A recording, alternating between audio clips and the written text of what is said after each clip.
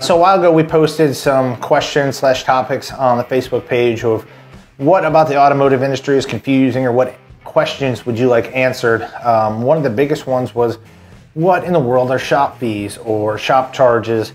So with every job that we do, there's different abrasives that are needed, cleaning pads, fluids, anything like that to make sure the job is done properly. So those are all considered a shop supply or a shop fee.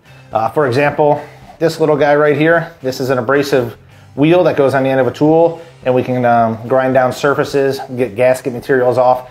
These cost us about $1 to $1.25 each. And some jobs may require 5 or 6 or even more of those. Another good example, this little guy right here, that's an electrical connector. So we use very high quality ones that heat shrink, which means they will shrink around the wire and allow no moisture to get inside. Some of these are 90 cents to about $1.50 depending on the size of them. So on a job, those can start to add up. We are not the type of shop that wants to just sit here and charge you per item. So you're not going to get a list of 300 different parts and supplies that we used on your vehicle. And there are some places that just kind of put it all into the bill and kind of hide that into the other cost. And we just didn't want to do that. We wanted to be open and honest with you guys and let you know that's going to be an additional charge on here, and that's what it's for. So I hope that helps, but that is the purpose of the shop supply.